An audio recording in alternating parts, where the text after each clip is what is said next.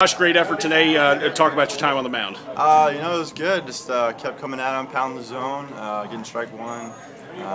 They're a good hitting team, but we made plays and we played solid defense. So I think we had maybe one error. Kept getting outs, kept grinding.